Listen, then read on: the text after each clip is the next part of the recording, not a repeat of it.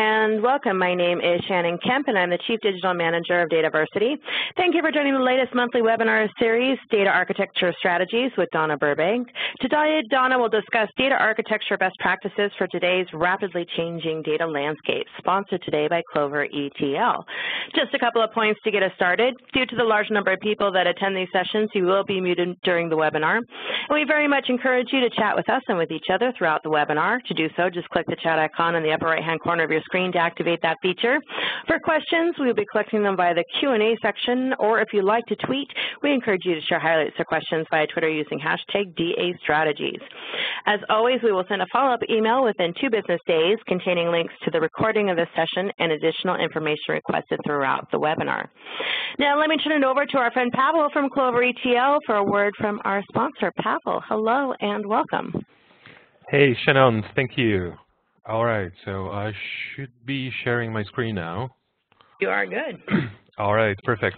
Thanks, Shannon, and thanks, Donna, for having me here tonight. What I would like to do is I would like to talk about data integration. I'm from Clover ETL. We're the maker of enterprise-grade data integration software platform.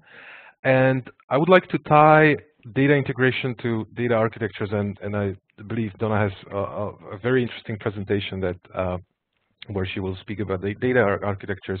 But from my experience, I see data integration as being like the foundation on which pillars that support practically any data architecture stand on. So let me show you a few slides where I would like to discuss data integration. So let's start with the world. We've got data. Let's say people carry information and that people are data. Now, people organize themselves into political structures, states, organizations, and businesses. And this is your sort of data architecture, some form of structure and order that you apply to a group of people. But that wouldn't be possible without communications and means of transportation. And that is the data integration foundation that data architectures sit on. So what can data integration do? And I have 2 areas where we see data integration being useful. One is the obvious thing, operating data architectures. Data integration software gives you connectivity to any data source you need. You don't have to code it yourself. You just get that out of the box. Then you need to make the data fit from one source to make it fit to a target. So you need some transformation capabilities that these data integration tools give you. And then the last thing is publishing the data. Once you've transformed something, how do I make it available to applications or users? And it can be anything from storing it in a database or in a data warehouse to something more modern, like publishing APIs that serve data or receive data and push them through some transformation in a backwards manner. So that's your typical operating data architecture as ETL and data warehousing and so on. But there's another use for data integration, and that's actually working on the data architecture itself, developing it. There are tools in the data integration platform that help you understand the data you have, characterize the metadata and the characteristics of the data. So knowing your data is obviously an extremely important piece of it, and data integration helps with that. Data integration plays its part in modeling data, working with data models, and I'll speak about that in a bit. And then last but not least, it's testing data architectures. Testing is something that's very well understood and recognized in development, in the software development world, but it's neglected in the data world. And having some automation and process orchestration that allows you to not only build something, but test that it's actually doing what it should be doing, and that it is doing it over time as you keep changing it, that's something that data integration helps us with as well. So I've got an example of a customer that we actually worked with, and they saw an opportunity to use data integration in quite a curious way. And this ties to Donna's field of expertise, which is data modeling. And this customer, they have some operational system, but they have a team of business users who want to be able to affect and change the data and the data processes themselves. So they started using enterprise data modeling tools, I think it was IDA, to allow these business users to model and make changes to their data. And then, obviously, you need to take these models and implement them into something that's executable. And they had a team, or actually teams of people who were taking over these models and implementing it into their current platform. But what we did with them, we created this bridge between data models and the actual operational data transformations, which helps them get from like even 9 to 12 months of like change requests and working with the development teams to reduce the time it takes to get from the model stage to an actual executable, something in production, to a couple of weeks. And this is quite curious use of data integration, which is sort of outside of the scope of like traditional ETL. So what else can data integration do? And this ties to the topic of today's presentation, which is like there's so much change in the world. Things are changing rapidly. You introduce new approaches, new ways of working, and what happens over time in an organization, you start seeing multiple data architectures emerging. It's sort of independently of each other. Here's a department that builds a data warehouse for their needs. Yes, it should be enterprise-wide, but it's not. Here's another department working on some data silo that fits them, but there's no overarching architecture that would connect these two together. And either you can throw away these things and start over, or you can glue them together.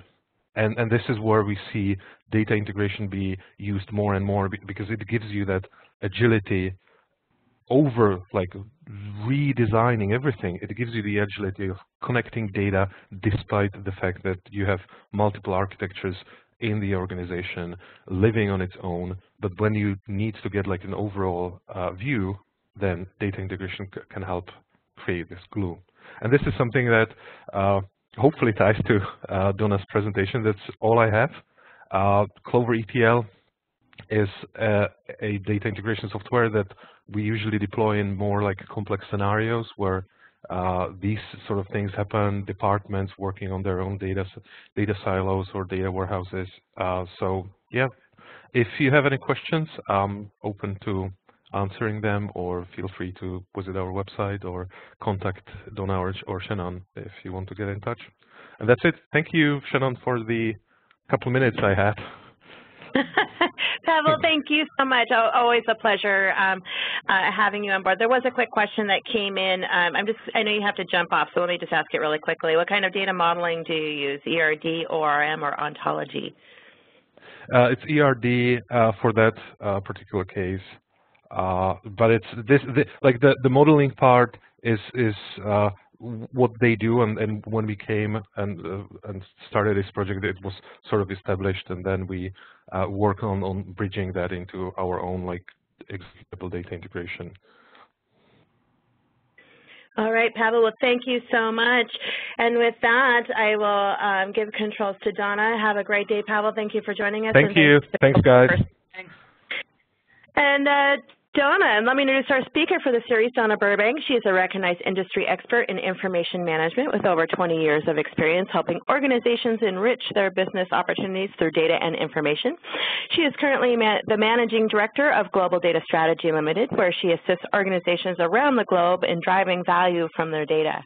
She has worked with dozens of Fortune 500 companies worldwide in the Americas, Europe, Asia, and Africa, and speaks regularly at industry conferences. And with that, let me give the floor to Donna to get today's webinar started. Hello and welcome. Thanks, Shannon. Always fun to do these, and thanks everyone who joined. We got a good group today. And we often get some of the same folks every month, and I appreciate that. And sometimes I'm at a conference or a Dataversity event, and folks come up and say hi, and that's always nice too, to put a face to a name.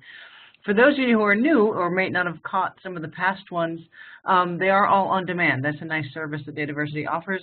All of the past ones, I think, back to forever, correct me if I'm wrong, Shannon, are all on the website. So here's the ones we've had this year, January through April, if you wanted to learn about metadata or graph or any of the others, and you'll see the upcoming events as well that we hope you can join. This is an ongoing series that we have.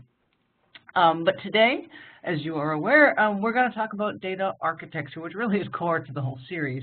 But there's lots of pieces to that. So there is, as Pavel mentioned, there's so much change in the industry, and how do you keep track of it? Which is fun and also kind of overwhelming. But at the same time, if you've heard me speak before, you'll know that I'm a big fan of some of the core fundamentals. And it doesn't mean we're doing the same thing over and over again. It's the old stuff. There's just certain things. There's a lot of new innovation in science, but the laws of physics still apply. So that's how I tend to look at it, that yes, we can have NoSQL, we can have graph, we can have artificial intelligence, but you still need data quality, and you still need metadata. That might evolve, and that might change, but you still need it. And the real exciting part, if you've heard me speak, I'm a fan of kind of this data-driven business, and that's the real reason we do this. So throughout the presentation, I'm going to try to, part of what's confusing, I think, with all this technology is the when you use it and the why. So I'll try to tie it back to some sort of real-world use cases as to why you pick. I mean, we can all get academic on this, and I might like graph versus key value pair data stores, but really it should be chosen by a fit for purpose for your business case. So what is data architecture? We architects and data folks love to go back to definitions, so just thought it would be worth staying here. So if you're familiar with DAMA, the Data Management Association, they're a great nonprofit organization that really just focuses on data management, and they have a body of knowledge, or the data DMBOK. So what better place to go than to see what they have to say? And you'll see here, it's basically the specifications and the guides, and as Pavel mentioned, data integration is a core part of that. But it's also how you integrate and how you design and how you document and really create an overall data strategy, which I'm a big fan of. So that I can't really disagree with much of what they said there. But I do think it goes beyond that. So I've mentioned this in some other webinars, but Dataversity and I co-authored a survey last year, and we'll be hopefully making this a yearly thing on trends in data architecture, and we'll give you the link, and Shannon generally sends it out as well when we mention it. So some great facts in there, but one thing that we thought was fun, we had some open-ended questions, and we asked people, how do you define a data architecture? Let's just go back to basic principles. And I agreed with a lot of the folks in some of their comments, just a little bit beyond what the DMBOK had said of, it's really about leveraging data as a strategic asset, which I would agree. If you're going to, think of our finances, right, what's more important to an organization than the money? Or I guess you could argue the people, but we have a whole finance department to manage our money and a whole HR department to manage our people. So you need to manage data as closely as you manage your finances, and they have architectures around, your books. There's financial principles that have been gone back for centuries. So I also had a little bit of an art and a little bit of a science of the art of designing the best future way of storing the data, but there's also, as I mentioned, back to the physics example, there's some science behind that. There's some core data foundational principles, that you can base it on that. Relational algebra is a thing, and it was around for a reason.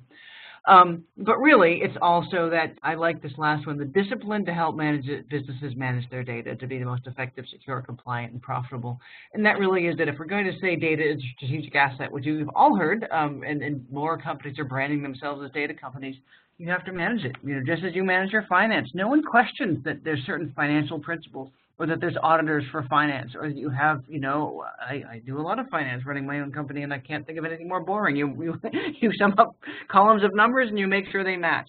But that really, when you come back to governance, then that's all that's about, right? Making sure things match and definitions match, and we have lineage and all of that sort of thing. So kind of like that little extra flavor that people added to the survey. And we'll be, again, as I mentioned, we'll be having one coming up this year at some point, and we hope you can give your input. We generally get several hundred people replying, which is nice. Another piece of this that was in the survey is the need for AI architecture, other than the fun of it, which nerds like me do think it's fun. Why are we doing an AI architecture? What are some of the business drivers? And no surprises here, but I did find it was interesting. Of course, regulatory compliance and governance is huge on the topic there. You sort of are required to have lineage in a lot of the data governance regulations. But I also was pleasantly surprised by a lot of the business-driven that we're trying to get either more efficient or save costs. I mean, who has not tried to do a data architecture or programming and you just know you're repeating yourself and you're doing the same things different ways 6 times, or you know somebody else has built it. You know, that really is the efficiency of doing an architecture well. But some of the digital business transformation or the reporting in BI or the data science and discovery, those are really the hot new things. But I've worked with a number of organizations this year and last that, you know, they want to do digital business transformation. We want to do all of the new hot stuff, artificial intelligence, but you can't do that without a good data foundation. So, you know, ironically, it's some of the new stuff that's getting people back to core principles, some of the core stuff and the foundational stuff. And they're not mutually exclusive. If you've heard me speak before, I think one of my phrases, the tyranny of and the beauty of or. You know, wait a minute, I had it backwards. Tyranny of or and the beauty of and. Well, you can have either, you know, the core or the new stuff. That doesn't make any sense. You need them both. You really need to get to the new things. You have to have some of those core fundamentals. So again, if you've seen my presentations, I like to show this, and we've gotten some good feedback on it. But to me, this is sort of the menu of things when you look at a data architecture that you need to look at. So again, everything ties back to a business strategy. You know, data is fun, data architecture is fun, but when you're working for an organization, the reason you're doing that is for a business purpose. So something I'm pleasant to see, and as you can tell from my company's name, we built the whole company around it, is that more and more people are not just building data architectures, but data strategies. And I'm pleasantly surprised by that, because that's really showing that data is strategic. It's not just how you put the bits and bytes together, but the why, things like governance and how you govern that architecture. And I always show this partly because, you know, anyone who's been in data for a long time, you'll understand this as well. I'll have a company say, I really need better governance, which may be true, but really governance is related to quality. Or I might say you need an architecture to support your governance. If you don't have a data flow diagram or a data model, as Pavel mentioned, how can you govern, right? So what you can't manage, what you can't measure. So they're also intrinsically linked, or people may say, I want to do master data management, which is great, but that's not going to work without governance. You need the people in the organization and the process around that. So they're so tied together, yet they're very distinct things. I sort of like to show them together. So it's both top-down business strategy when we're talking about an architecture, as well as the bottom-up, how do I manage big data and databases and video files and documents in a manageable way that doesn't get crazy. So one of the things I like to do is actually just spell it out. And again, this could seem obvious, but especially, and we'll talk later about roles, there's so many new people in the business. And I have to remind myself, you know, when you start to know something, you just sort of all of a sudden assume everybody knows it. You know, I learned a word the other day, and now I'm going to use it expecting everybody else to know that word when I just learned it 3 days ago, you know. So I think those of us who are in the industry for a while, it doesn't hurt to explain some of this stuff. And you know, I have worked for vendors in my past, and fan of vendors, they do some great things. But they can also put some, you know, that fear, uncertainty, and doubt, the FUD up there that doesn't always match. You know, nobody does relational databases anymore. Everything's NoSQL. And I actually get a little angry at that sometimes, because that just doesn't make any sense. There's fit-for-purpose solutions, and there's things that relational databases are excellent at, and there's things they are terrible at. So I actually had built something similar to this for a client who the sponsor was a business sponsor, and they literally were trying to get their heads around all these different systems and why you have so many different ones. So I just kind of modified it a bit to protect the innocent. But basically, you have operational data that might be in your CRM system. You may have multiple CRM systems, which is different from an EAP. You could have Internet of Things. This was a manufacturing company that had sensors on their product, which was sort of interesting, which is different than operational and reporting. And I could just stop there and talk about how much misinformation or misunderstanding is there. There's operational data, and there is reporting or summarization data in a warehouse, and they're very different. It's how many products did I buy, you know, that purchase transaction, versus how many products did I sell last month by region X, by sales, you know, almost your typical star schema warehouse.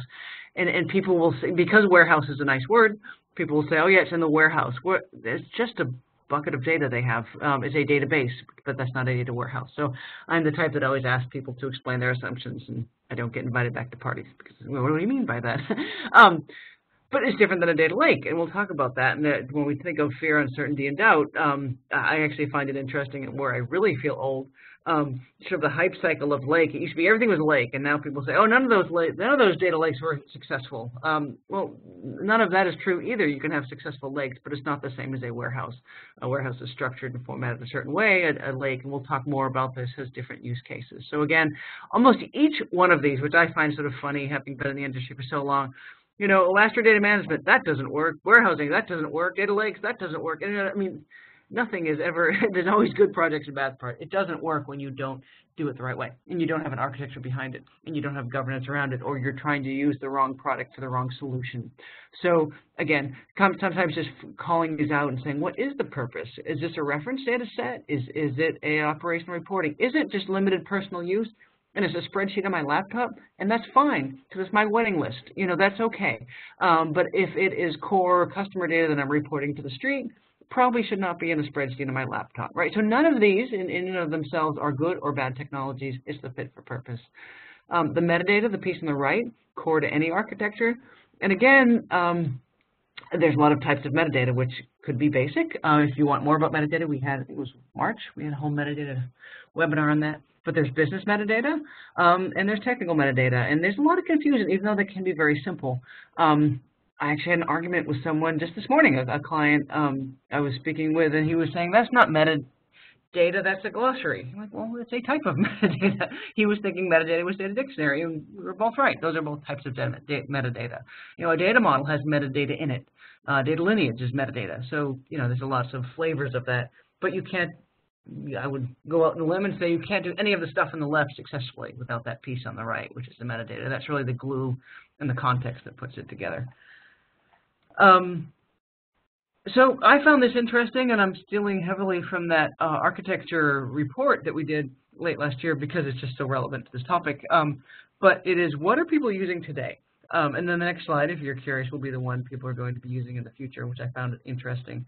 But one of the things, because I do get a little, the fear, uncertainty, and doubt when folks say that, relational databases are dead. Nobody's using those anymore. Well, you'll see here from the list that everybody's still using them. And when you look at one of the most common technologies out there, it is relational databases. So it doesn't mean it's the only solution and that it will continue, but it is sort of that tried and true workhorse of the organization. That said, the other big leader is spreadsheets.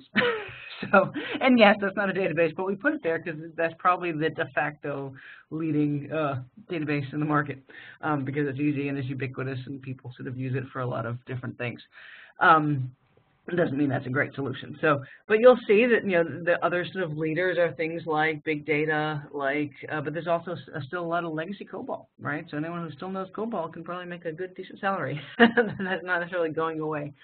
But what I found interesting was what's going to be the future. So yes, of course, you could say that, there's still a lot of COBOL out there, and mainframe doesn't mean that's what we should be using in the future.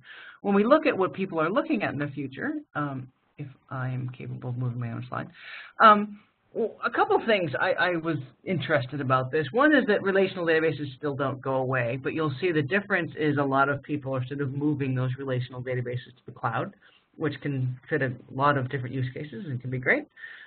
You'll see that a lot of people are interested in big data and Hadoop type ecosystem platforms. That's, I think especially as things like Internet of Things or so a lot of the unstructured data, or you're trying to get third-party data, weather data, social media, that kind of thing. That's a perfect example of a lake. But that doesn't mean the data warehouse goes away. They work very nicely together. I think I have a friend in marketing, and she always says that and she's also a statistician, and she says, there's always sort of a 5% error in any survey. She did a survey of a brand new product that they made up just as a test case, and 5% of the people said they'd been using it and really liked it. So she said, there's always 5% of people who didn't read the question or just didn't care or whatever, just human error. So I thought this was interesting that about 5% on the third ball down sort of just said that they'll be using more legacy COBOL in the future. So either that is true and people really like COBOL, or that's one of those errors, or I misworded the question. But I found that interesting. You'll also see a lot of IoT, which from my experience, a lot of people are kind of going into that realm as well. But what I think I was most pleasantly surprised and pleased with is that when you looked at the previous, what are people using in the past? You see the spikes. It's relational, and it's, well, I wish we could just take off the spreadsheet there, but it's sort of a lot of the same. But I think from seeing the diversity, it isn't necessarily, yes, there's a big data, everyone's sort of trying it to see if it fits. You'll still see that relational, if you add those two together, is definitely still clearly the leader. But there's a lot of other almost flattening. And because there's so many options, I see that as a good thing, that people are seeing a fit for purpose. And these can all be in an organization and work nicely together. And that's where an architecture fits in. That it's not just the architecture of that database, but it's that architecture of how that database fits with your NoSQL, with your IoT stream, with your media files, and et cetera, et cetera. So also, justly, a lot of people are uncertain. So when you look at the number of people that they don't know, not surprising. There's a lot of confusion out there. So hopefully this webinar will help clear up some of the clarity. And again, with all of these, you'll probably find a few things interested and a few things very basic, but you know, there's always a different, broad range of people on the call. So we try to give a little, hopefully one thing will be obvious and one thing will be new to you. So starting off with big data, because that was one of the biggest, pun intended, answers there. It is a trend, and I think when we had some specific questions about that survey, over 70% of folks are either looking to use big data or using it now or planning to in the future. Not a surprise either. A lot of the trends are that data science and discovery, kind of sandbox exploration, reporting and analytics to a certain extent. I think for me, my opinion, the maturity there isn't as strong as if you're going to use something like a warehouse. I know it's not mutually exclusive. There's things like Hive technology and relational type technology you could put on a lake. But I would say most of what I've seen is kind of that the benefits are that sandbox and the data science and discovery type, because it's that diversity of data sources you can munge together. Some of the concerns are valid. You'll see some of the complexity, also the skills. I mean, one reason a lot of folks go to big data is that there's some cost savings when it comes to the platform. There's some, especially these relational big data vendors, can get very expensive. But make sure to consider that with the skills required to manage it. So you're going to pay for something. You're going to pay for somebody who understands it, or a vendor who understands it, or a cloud solution that understands it, or the software itself. That said, there can be cost savings for some of the massive volumes. But if you're really just looking to switch over your data warehouse to that, probably not. I would not recommend that necessarily, because it's not necessarily the cost savings you're going to get. You're not getting that. Well, some people have massive warehouses, but generally that's not what people are using it for. It's more like, hey, here's my IoT or something in some of these large unstructured data sets. And security is still a concern, although a lot of the solutions are getting better in that. Historically, that wasn't their strength, but there are solutions out there that kind of manage that. So I found it interesting. The hype cycle has sort of gone up and down so quickly with the data lakes. It went to, and I'm always surprised because I'm always sort of slow with trends. I'm not quite wearing bell bottoms, but sometimes I feel that way. By the time I've figured out a trend, it's over. But especially with data lakes, it went to, this is the only thing you could possibly do, and this is awesome, to, hey, these things never worked, why are you using one? And I think the truth obviously is in the middle somewhere. But I saw that in the kind of the mixed response, that some people are using it with a warehouse, which I would think is a very valid use case were I to pick. Some people aren't because they're concerned they're not effective, and there's also a large percentage of people saying, I really don't have a use case, which is probably very true. Don't just pick one because it's the cool thing. Do you really need it? What is your use case? As with any of these technologies we'll talk about. I sort of mentioned already this next one, but again, foundational principle, the data warehouse and the data lake are very different things. I know with terms, they're kind of similar things. They're a bucket of stuff. Whereas you put things in a lake, you can put things in. But really, when I use the term warehouse, I'm really thinking of, I'm creating some analytic reports on historical data and doing whether it's a star schema or not, but kind of that slicing and dicing. I want sales by month, by region, by sales rep. That's what I think of as a warehouse, which is even different than an operational data store. It's just, it really is for that summarization purpose. A data lake is more that idea of, I'm holding that disparate amount of data in this native format. It could be structured, semi-structured, and a lot of the, the buzzword there is that schema on read. You don't necessarily know where and how you're going to use it always, but it is a great store for it. But that's where sometimes that mixing is. I want to do social media analysis and link it with my warehouse. That's a great use of the lake. And they can integrate together, as I mentioned. And again, they're not mutually exclusive. You could have I kind of put a lot of things in that piece on the right. That's more your enterprise system of record. That could be your data warehouse. These are the numbers I report to the street. I could have my master and reference data. I could have my master data for customer. I could have my reference data of region codes or whatever I'm referencing, as well as some local data marts, et cetera. But it doesn't obviate the need for a lake. So you might do sandbox exploration. But a lot of those systems may want to use some of the master data for that. I want to do some exploration around some of our customer data. I can, as long as I handle PII correctly, take it off and do some things there. But there's also a feedback loop back to the warehouse. So I have several customers that are doing sort of exploratory analytics, and you might find a variable that's interesting. Maybe we should start tracking social media tags or interest in a certain area and put that back in our warehouse as a field. When these things work well, it's a collaboration between the things that are highly governed and highly modeled on your right with a system of record to the stuff that is not highly modeled and exploratory, as long as you're doing that fit for purpose. That governance layer in the middle is really what makes that sing. We'll talk more about that, but you got to govern the right thing in the right way. And when you have both, then you can have that nice reporting and analytics layer at the top.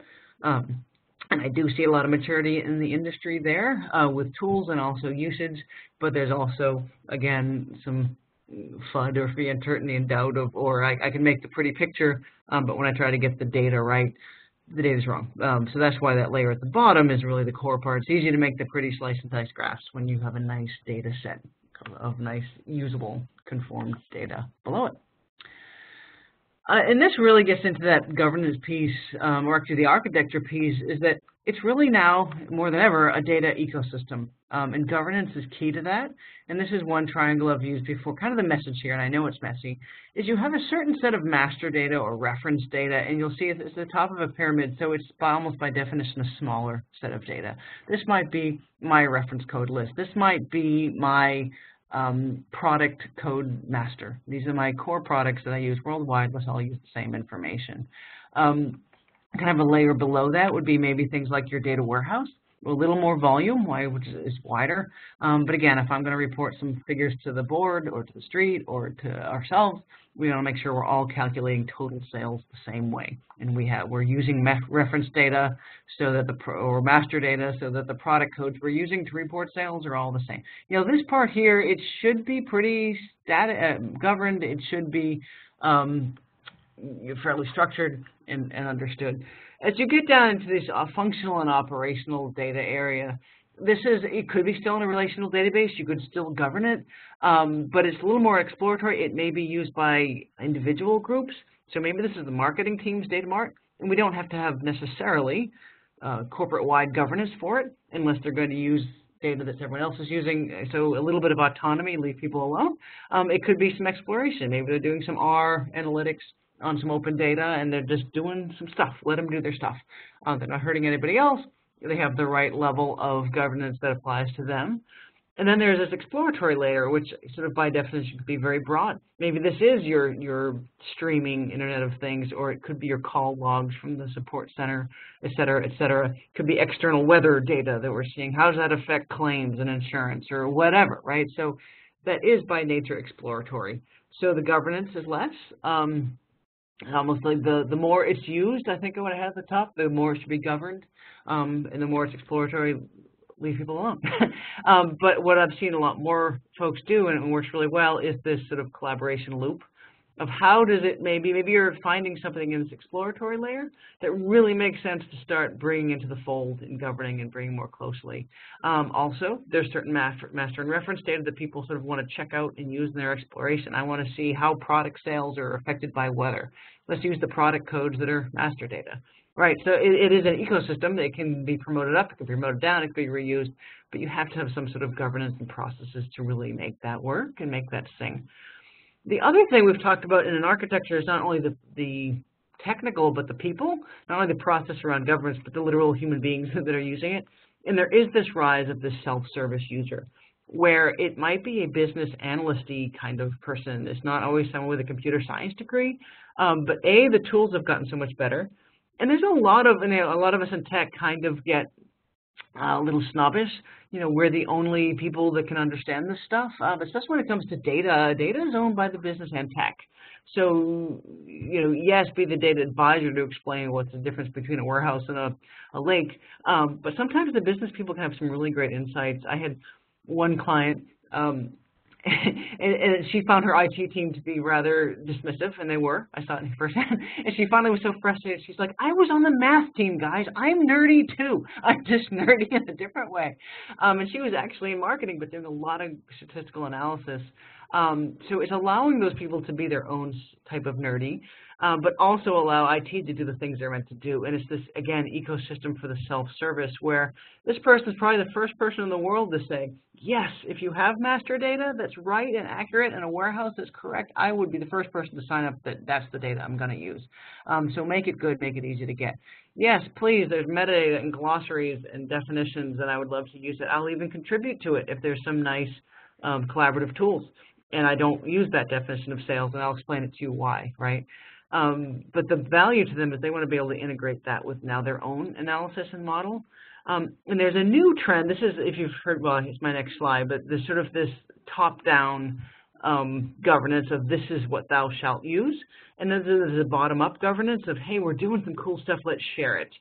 And both have their place and both can be effective. Kind of the way I look at it is that top-down is kind of the encyclopedia, where there's some old gray men in a room, defining this is what a penguin is, and we're going to put it in the dictionary, the encyclopedia, and this is the forever truth of a penguin. So there's certain things where that's great, maybe not a penguin, but science is certain things that you want vetted and you want published and you want that, that's your master data, that's your reference data. But then there's something that I will be the first to say, deep down inside, if you've met me, you may be surprised, but I am an old grouchy old man inside my own little room say, yeah, it's never going to work. I can sometimes be the curmudgeon. So when things like Wikipedia come out, it's like, it's not going to work. That seems crazy. But I have to say I use it a lot. And it is that kind of eventual consistency, that wisdom of the crowds. So yes, there can be errors, but there can be errors in an encyclopedia. The old gray men never talk to anybody and things get stale. So both have their place. And where I see this working really well is, there is self-service data prep. People share query. You could say, thou shalt calculate total sales this way, and everyone's like, yeah, whatever, we do this. And you can do statistics, and 90% of people are doing it another way. Well, maybe you need to vet that, but at least you know. Or even better, when this really works, hey, this is what we're doing. Want to share this query. And again, you can enforce top-down sharing, or you can just say, hey, try this. And again, it's that mix of the two and using them in the right way that can really work well. But part of that, and I thought this was an interesting question we asked, was, and I was curious what the answer was going to be, who defines a data architecture? And this could scare you or make you hopeful depending on how you look at the world or how you look at this. No surprise, and it's almost self-defining. And this was you do as many questions, answers as you wish. So the data architect defining a data architecture is sort of a syllogism almost. That's like no surprise there. But it's the wide range of others that I think is good. And we didn't get into much more granularity here of how they work together. But if it's done correctly, this can work really well. The data architect would be the responsible for this, but they're also talking to the governance person. Sorry, phone in the back. The governance person, the business stakeholders, the techie folks, the DBA as well, right? There's a lot of roles that should be involved in a data architecture. So I wouldn't necessarily say that the data governance person should define a data architecture, but they should be involved because it's going to affect them. And the key is the collaboration. Because there are a lot more people, the self-service user is using the data, you want to lock them out from the decision. So I found that rather interesting. Bit of a non sequitur, but it's an interesting piece of this idea of moving to the cloud. Growing trend, there's some great things about it. I have some more and more companies I work with that are sort of that cloud first. And if there's not a better reason, we'll move to the cloud. Partly for the scalability, cost savings could be, a reason for that. But it definitely is a growing trend. Definitely something to look at. We don't all need to have our own server to make things work. But it's not without its concern. So yes, I mean, cloud is just a machine somebody else is managing, right? One of my biggest, I'm getting way off track, but I'm known to do that. When I was a child, and I grew up in the Boston area, you can have cloudy days. and we had a place near the ocean, and I'm walking to the beach, and it's just all foggy and nasty, and I think my mom said, "Oh, we're in a cloud." And I was like, oh my gosh, that's what a cloud is. And she was right. We were literally in a cloud. And I was thinking when you're a kid that when you jump up in the air and clouds are bouncy, like fluffy things you could play in. And one day I'd go up on a plane and be able to bounce in the clouds. That you could think the same thing. I hear so many people who aren't saying, well, I just put it in the cloud as if cloud were magic. Cloud is really somebody else managing your data. So think of it that way. And so there are security and privacy concerns and SLAs and things like that. So yes, it can be great, especially for scalability. I had one client that, retail, and they have there a lot of more volume in December than any other time, and they're able to kind of scale up and scale down really quickly. So a lot of great reasons for that, but do think of they're not fluffy things up there you can jump up and down on. I know that was weird, but I have to share that. Okay, anyway, so master data management, just kind of going through the laundry list. Again, on that spirit of what's old is new again, big years ago, that was going to be the be-all, end-all, and I'm seeing a massive research into master data management in terms of our practice. It's, I would say, almost strategy, governance, and master data are kind of some of our big ones that people are asking for because it's needed, right? So just like everything else, you could say data lakes, they fail, and data warehouses, they fail, and master data, I mean, insert technology here, it's going to fail, right? Falling down on my bicycle doesn't mean bicycles are bad technology. But I would think particularly with MDM, how you implement that is the technology can be complex, but often it's also the governance and the people and the process around it. So yes, it can fail not done well, but done well can be immensely successful. And for those companies who want to be a data-first company and have single view of product and single view of customer and single view, et cetera, you really just need master data management.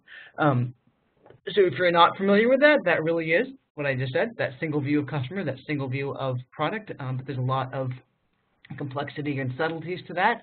Again, not the same thing as a warehouse. I do get that misconception a lot. I almost think of, if you're thinking of a warehouse and you have sales by customer, by product, the master data is almost your conformed dimensions, to use a nerdy term, right? I want to have my dimension of customer can be fed from the master data system. You'll see here over 65% of the people want to do them.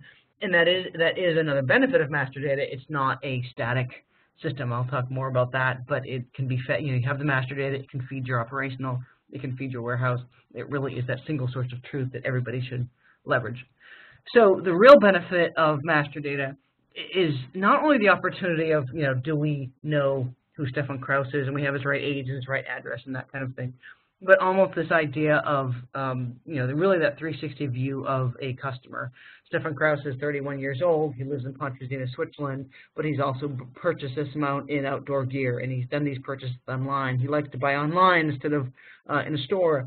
He likes to be communicated by text message, or if we're going to do external data, he won the Engadine Ski Marathon in 2015.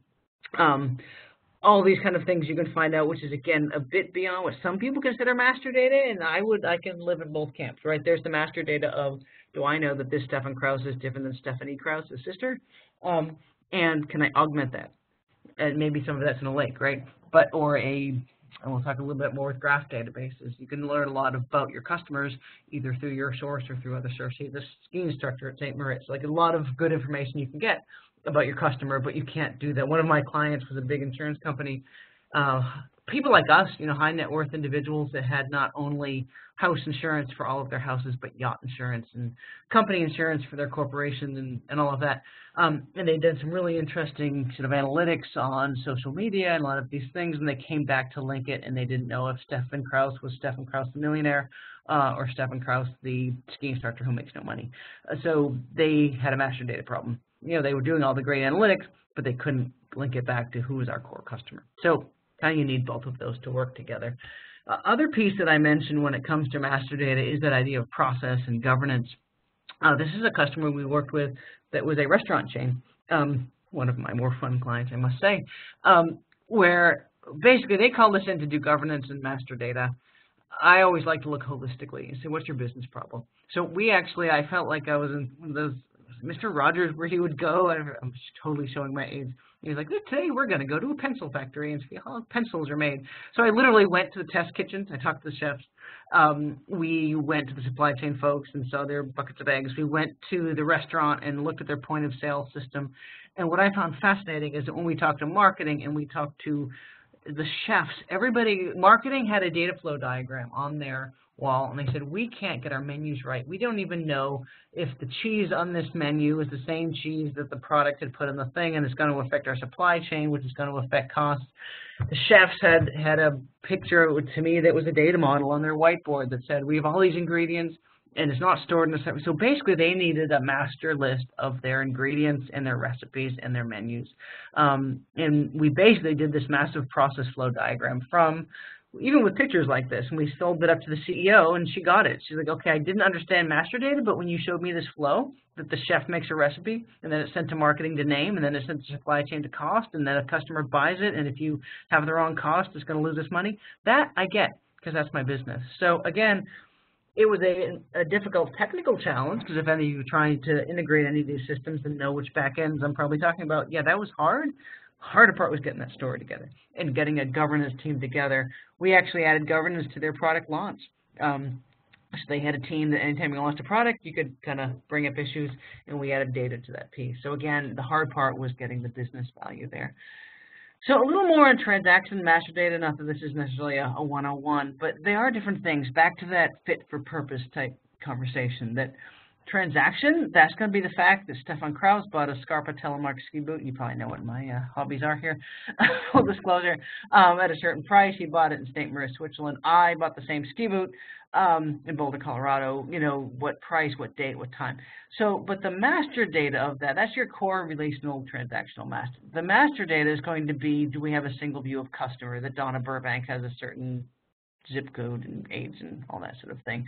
Are my state codes, do I know that CO is a state code and CH is a country code for Switzerland, right? Do I have euros versus dollars versus, you know, these are all kind of that core master data, which is very different than your transactional list. Could be 101 to some of you, but I found this helpful the first time someone showed it to me, so hopefully it's helpful to you. So again, not these folks that love to knock relational databases, they are really good for what they are good for. So if you're trying to manage your transactional data, they are excellent for that. And there's certain things that other systems don't do, and think of that. So one of the great things of relational algebra is this idea of kind of the referential integrity and normalization, to get totally nerdy, and ACID transactions, so that if I want to reverse this purchase, my ski boots didn't fit, you can do that. Right, or that I want to know that this product is linked to this product. It does all of that really well. If people know SQL and you want to query it, it can do that really well. So for that type of thing, relational database any day. Good pros and cons and all that sort of thing, but that's sort of what they were built for. Slightly different than master data, which can be very done in a relational database. There's also master data systems now done with graph, which we'll talk a little bit about.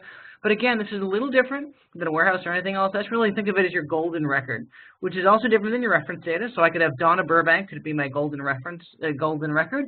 I could have reference data around that, like the fact that I'm in Colorado, which is CO, which is different than MA, where I was born in Massachusetts, right? All of that sort of thing. But all of these systems have information about me. The CRM system, the fact that I bought stuff in the store, the fact that I paid for it, went through finance, the fact that I clicked on an ad in marketing, et cetera, et cetera, et cetera.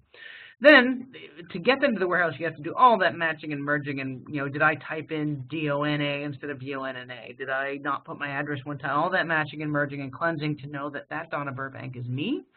And then it might be used in an end-user application when someone's trying to look up me to sell me stuff. Or they could say, how many products did Donna buy? How many ski boots did Donna buy last month?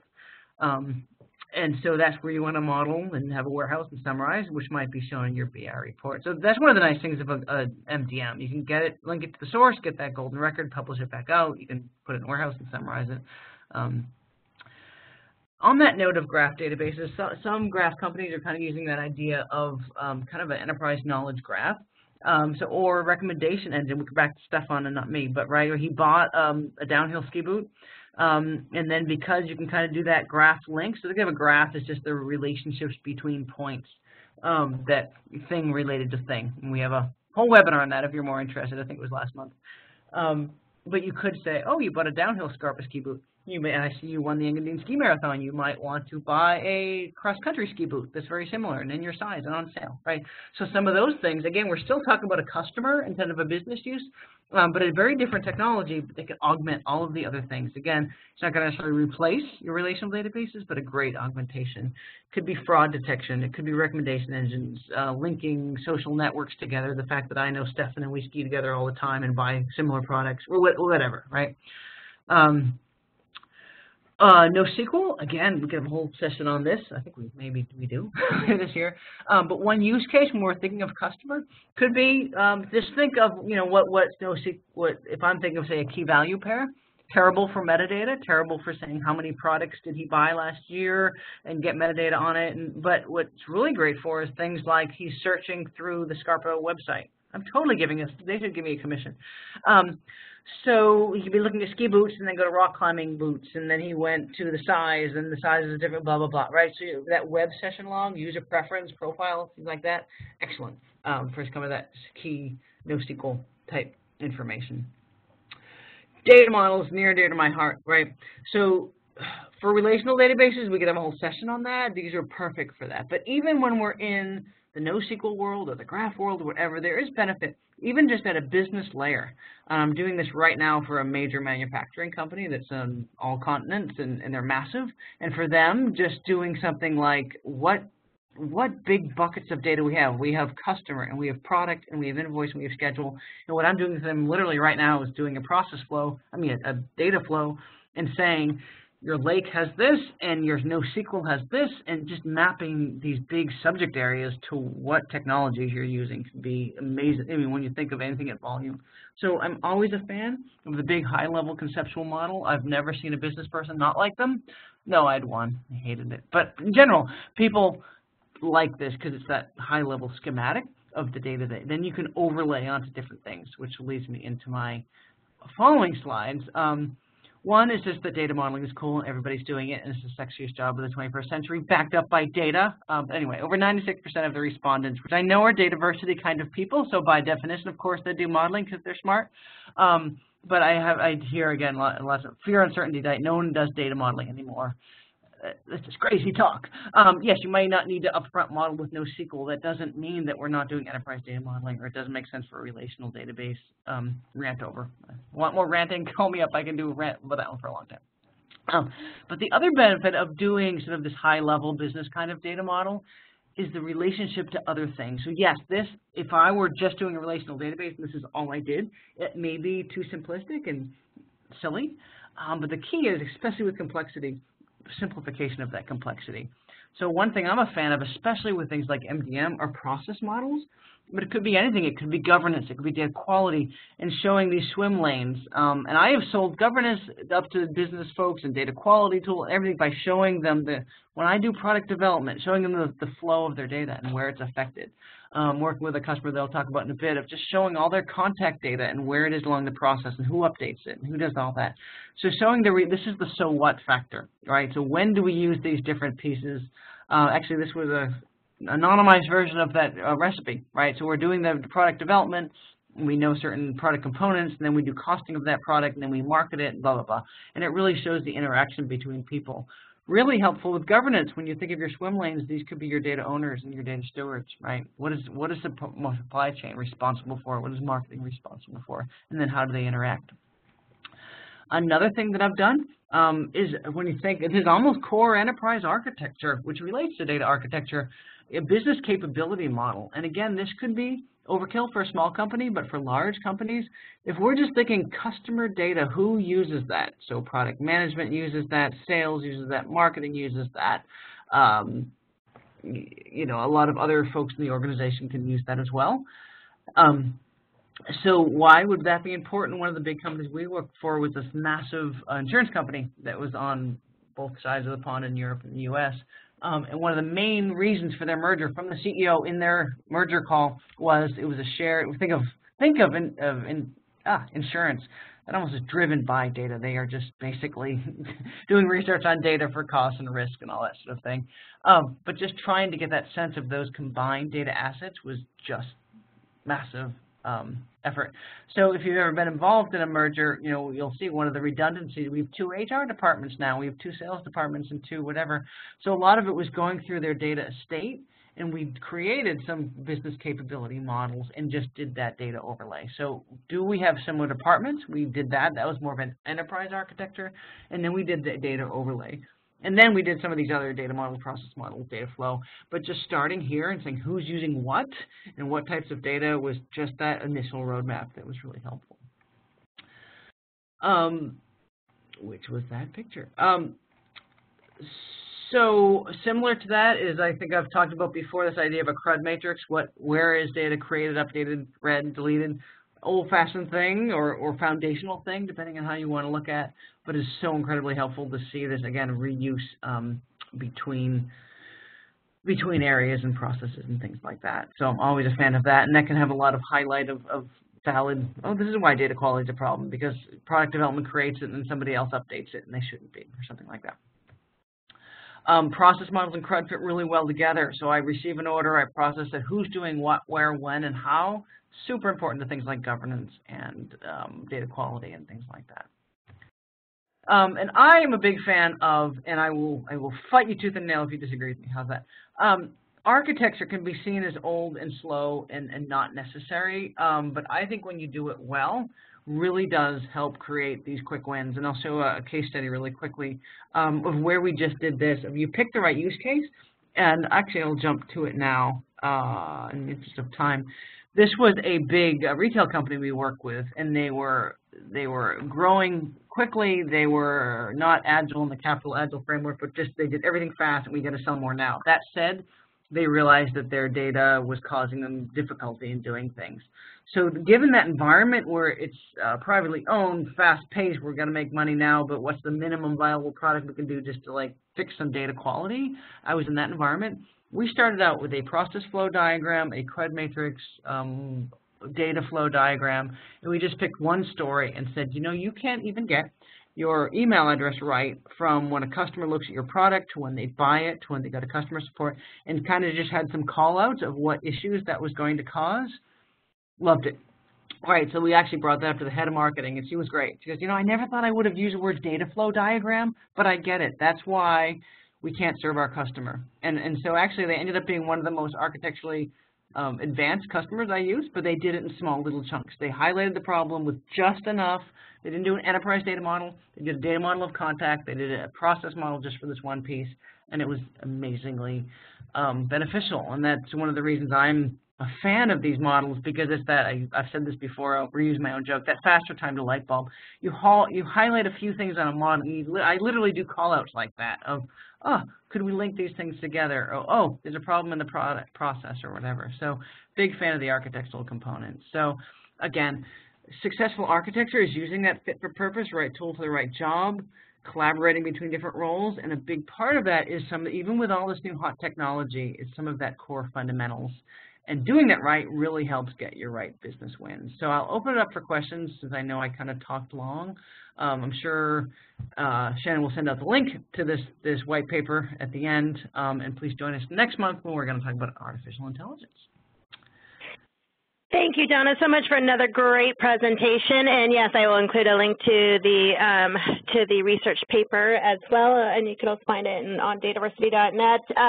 And just answering the most commonly asked questions, in addition to sending a link to the research paper, I will send a link to all registrants to the recording and the slides from this presentation today. And just to let everybody know and to remind everybody, it is a U.S. holiday on Monday, so that email may not go out until end of day Tuesday. So just FYI there. So Donna, diving right into the questions here, I didn't see in-memory data grid on the list of data stores. Is this platform part of the data architecture? Yes, that would definitely be part of a data architecture. Yeah, we could add that next year. But in-memory can be definitely a piece. We just want to have that right fit for purpose use case. But yeah, definitely a new technology to look, or not even necessarily new, but a technology to look at, yes.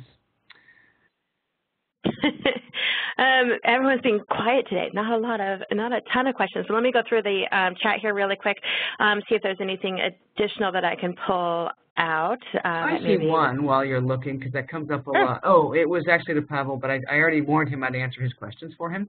But this comes up a lot. Does it have to always be physical integration, or could it be virtual? This is not answering for Clover ETL, but just in terms of an architecture, I think both have their valid place. But I think starting with that high-level physical, the drawing of the architecture can help with that. You can't do virtual without having that map, and then it makes sense. So you don't always have to move something into a warehouse to integrate it. It doesn't always have to be physically integrated, as long as there is some sort of planned virtual, or use one of the virtualization tools as well.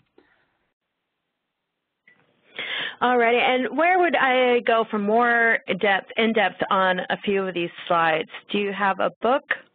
Well, feel free to drop me a note if you have a specific question. I do have two books. One is on high-level data modeling, and one is on detailed physical data modeling, conceptual, logical, physical.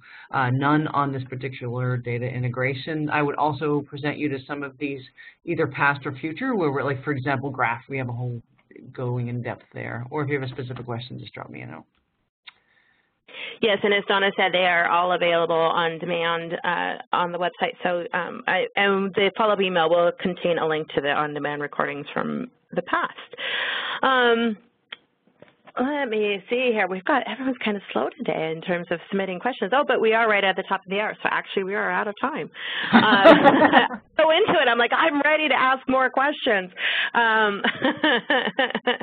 But that does bring us to the top of the hour. Donna, thank you so much again, as always, for another great presentation. Thanks to our attendees for being so engaged in everything we do. I hope everyone has a great day. Again, reminder, I will send a follow-up email by end of day Tuesday for this webinar, because there's a holiday, U.S. holiday on Monday, with links to the slides, the recording, and everything else in question here. So thanks all. Hope you have a great day.